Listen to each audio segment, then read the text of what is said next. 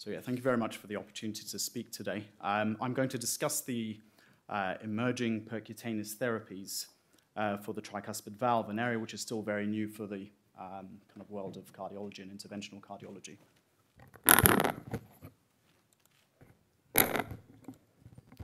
So tricuspid valve disease can be caused by primary valvular pathologies resulting in damage to valves or secondary to structural changes in the right heart.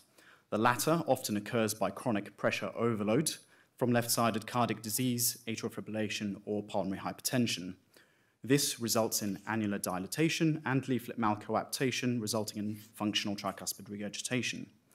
TR of at least moderate severity is estimated to affect as many as 1.6 million people in the United States. The prognosis of untreated tricuspid regurgitation, as we've heard, remains poor, with medical therapy restricted to diuretics and heart failure medication, which is often very ineffective. Current guidelines favor early tricuspid valve repair in patients with tricuspid annular dilatation undergoing left-sided cardiac surgery, even if the tricuspid regurgitation is mild. However, surgical repair, as we've heard, is associated with a high risk of morbidity and mortality, which has over time resulted in relative surgical avoidance of this valve.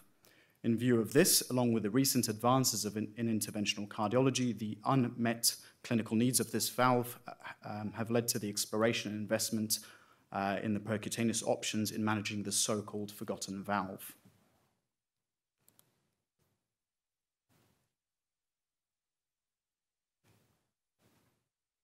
Probably won't spend too much time on tricuspid valve anatomy because it's already been done very eloquently. But just brief reminder, the tricuspid valve anatomical structure is complex and constituted of three leaflets: the annulus, the chordae, and the papillary muscles. The correct function of the valve depends on the integrity and coordination of all these structures. The three leaflets include the anterior leaflet, which is the largest and most mobile, the septal leaflet, which is the second largest and least mobile, and the posterior leaflet, which tends to be the smallest and triangular in shape. The tricuspid annulus is also a saddle-shaped ellipsoid with the highest points located in the anteroposterior line and lowest in the mediolateral line. In the setting of functional tricuspid regurgitation, annular dilatation predominantly occurs in the anterior and posterior leaflet attachments, causing the valve to become more planar and circular. Because of the preferential dilatation of the anterior and posterior leaflets, malcoaptation primarily occurs between the anteroposterior and posteroseptal commissures rather than the anteroseptal commissure. When considering intervention on the tricuspid valve, four main anatomic structures surround it and so are therefore at risk of being impinged during procedures. The conduction system coursing the membranous septum at 3 to 5 millimeters from the anteroseptal commissure, the right coronary artery encircling the atrioventricular groove, and the non-coronary sinus of Valsalva, and finally the coronary sinus ostium. In addition to this, there are some challenges such as the lack of calcium, and so it doesn't offer the same anchorage for devices such as with TAVI valves, the angulation in relation to the superior and inferior vena cava, a trabeculated and thin right ventricle making it less suitable for transapical approach, and the frequent presence of, we've heard, of pre-existing cardiac implantable electronic devices. And several technologies for percutaneous repair or replacement of the tricuspid valve are currently under preclinical or clinical evaluation. Their strategies are tailored to the anatomic pathology, and these can broadly be grouped as coaptation devices, annuloplasty devices, or replacement valves. Whilst most of these technologies are still in their infancy, many have reported early safety and feasibility data which show promising results. I will briefly outline some of these in the next few slides. So firstly, the annuloplasty devices. These are aimed to reduce the annular dimension and designed to reproduce the well-established surgical techniques addressing the mechanism of secondary TR. Firstly, the Cardioband tricuspid repair system is a device by Edwards Life Sciences, currently a CE-marked approved device for the treatment of tricuspid regurgitation. It is a direct, sutureless, and adjustable surgical like Dacron band based on the initial Cardioband device for the treatment of mitral regurgitation. A steerable device is inserted through a transfemoral 24 French axis sheath, and up to 17 anchors are deployed on the atrial side of the anterior and posterior tricuspid annulus to fix this Dacron band.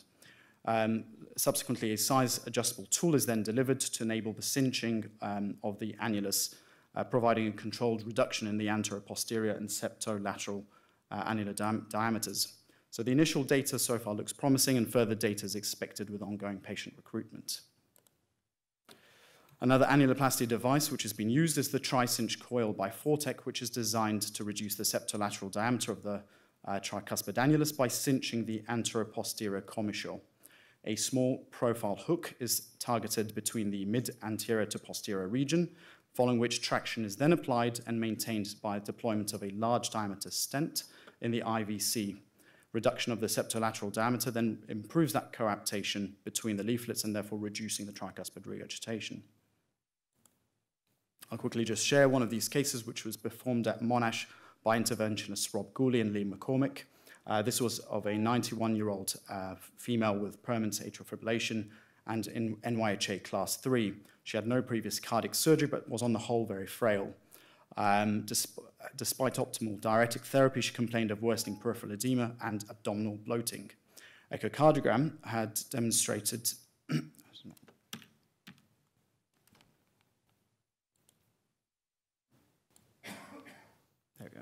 Echocardiogram had demonstrated severe functional tricuspid regurgitation with a septolateral diameter 57 millimeters, moderate pulmonary hypertension, and preserved LV function. So she was enrolled into study as a patient for a Tri-Cinch procedure. The procedure was performed under general anesthetic with TOE guidance. It was carried out with a 24 French sheath. Arterial access is also required for these procedures, as we need to do right coronary angiography to ensure no extrinsic compression. The device is then taken up through the IVC into the right atrium and steered toward the anteroposterior commissure of the tricuspid valve. The coil anchor is then delivered into the tricuspid valve annulus, as can be seen on the left-hand panel, targeting the anteroposterior region of the annulus.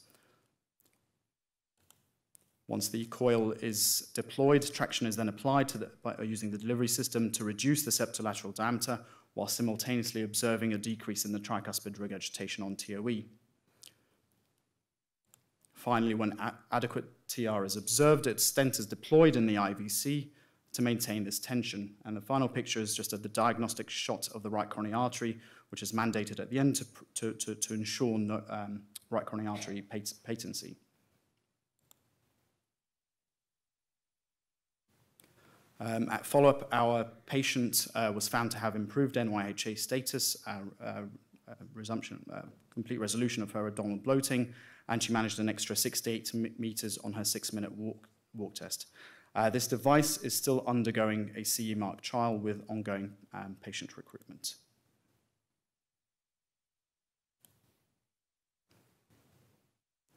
The final annuloplasty system which I'll mention is the Tri-Line device. This is a transjugular suture-based technology based on the original mitral line, first used for the treatment of functional MR in 2013.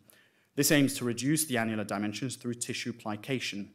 A steerable catheter is taken from the internal jugular and used to deliver a pair of polyester pledgets in proximity to the anteroposterior and septoposterior commissures, which are then cinched to obliterate the posterior tricuspid leaflet.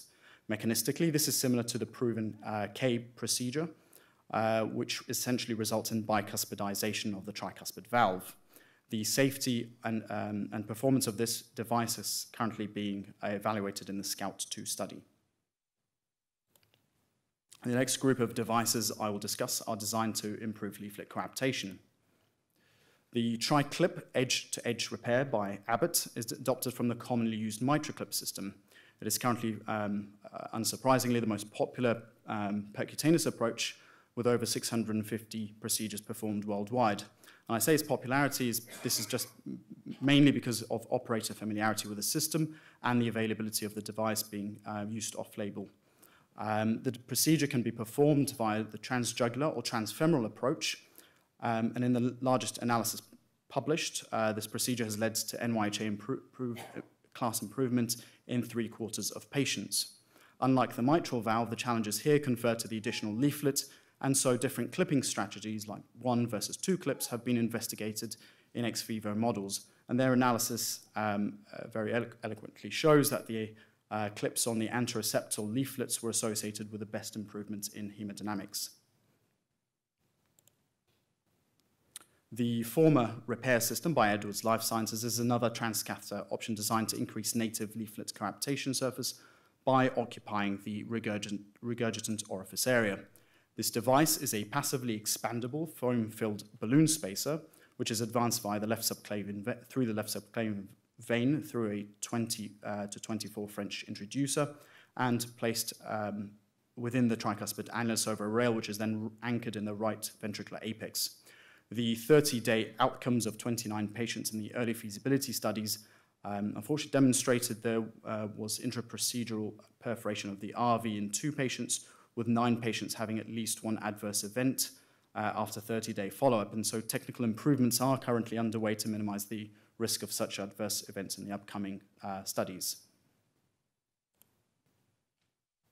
The Pascal tricuspid valve repair system integrates the technical aspects from the former and the mitral clip devices by combining a 10mm central spacer and 2 paddles and clasps that attach the device to the valve leaflets, thus overcoming those possible limitations of the previous 2 devices separately.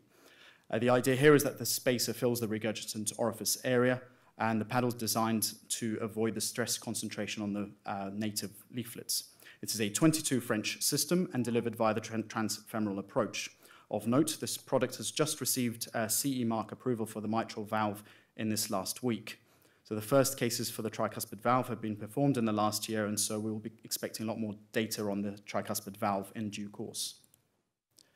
I'll spend a few minutes talking about tricuspid valve replacement. Firstly, the orthotopic transcatheter valve replacement. Transcatheter implantation of valve prosthesis into degenerative bioprosthetic valves have been performed for a number of years now. These have been dubbed the valve-in-valve procedure. About 2/3 are done using the Melody valve, and the rest are done with Edwards Sapien. In recent international registry of 152 patients, 150 had successful procedures, confirming the expected high procedural success rates. Most of the patients in this registry demonstrated excellent reduction in TR, with the majority ended up with no TR at all or mild at the very most. There were adverse events, however, with mortality at 12 months reported in 6.6%. However, a significant proportion of these patients were considered in poor premorbid condition with a pre-procedure NYHA class 4, highlighting the often late nature that these patients are considered for tricuspid valve intervention. I'll quickly share one of these cases which we performed at Monash. This was of a 72-year-old female with a previous bioprosthetic valve replacement to all 4 valves secondary to rheumatic heart disease. She also had stroke and atrial fibrillation. Her degenerative bioprosthetic valve was a 31mm St. Jude epic, and it caused her to have severe or notable bloating with nausea, deranged liver function test, and intractable pulmonary edema.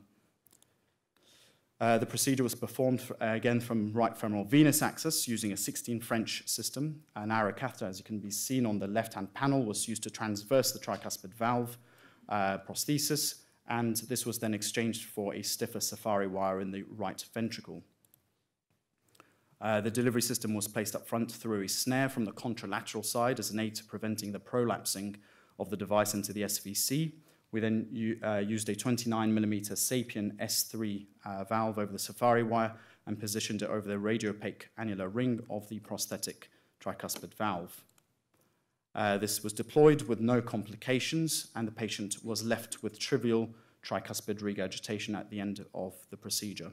The patient was well at discharge, and at follow-up had normalized liver function tests and resolution of the intractable peripheral edema. There we go. On the whole, this remains a safe and efficacious way to treat patients with degenerative valve prosthesis without redo stenotomy. But these valves are not suitable for native tricuspid valve disease, as there is no adequate calcium to facilitate the anchorage of the device. So the Navigate bioprosthesis is the first and currently the only available device allowing fully orthotopic percutaneous valve replacement. It tricuspid valve replacement. It consists of a self-expanding nitinol stent with 3 pericardial leaflets. It is currently available in 5 different sizes from 36 to 52 millimeters. The system's delivery catheter is introduced via 42 French, introducer via the transjugular vein or via transatrial approach. The first in human successful implantation of this was done in November 2016, and since then 11 compassionate use cases have been done worldwide with a 91% procedural success rate. Whilst preliminary data looks promising, modifications are currently in development to improve the coaxiality of the device with a tricuspid annulus and the device sealing. Finally, a brief mention to heterotopic caval valve implantations, or CAVIs as they have been referred to. These are essentially the placement of a valve in the inferior vena cava alone or in combination with a second valve in the superior vena cava to reduce the amount of regurgitant blood from the degenerative tricuspid valve from ending back into the venous system. The trick valve seen here is a self-expanding nitinol stent with the only one that's large enough for bicaval implants. The balloon expandable Sapien XT and S3 have also been used off-label for this. However, their smaller size only makes them suitable for IVC implantation.